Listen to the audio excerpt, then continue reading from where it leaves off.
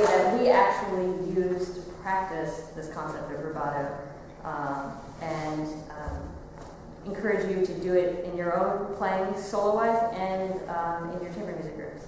So it is a tempo. 1, 2, 3, 4, 5, 6, 7, 8. Okay, pretty good. Let's try it again.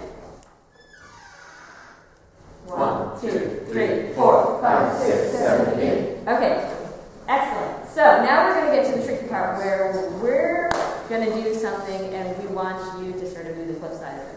Okay? So if we slow down in our 4, let's see if you guys in your 5, 6, 7, 8 can pick it back up. So here's the basic tempo. So we're going to slow down. You guys are going to bring it back to the tempo. 1, 2, 3, 4, 5, 6, 7, 8. Okay, let's try it again. It wasn't quite steady, or it wasn't quite together, and sometimes we want to try to make sure that like the two sides really equal out. So if we slow down a certain way, that the speeding up is kind of the mirror image of that. Let's try that as a concept. So same thing. 1, 2, 3, 4, 5, 6, 7, 8. It's pretty good. Not bad.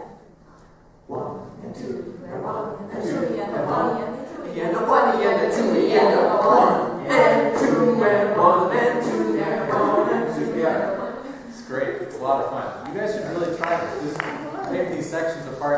Try to count it together. It's so informative. You're like, oh, Will, he really likes this part. Or it's like, it's like, oh, great. And it gets you excited because you realize,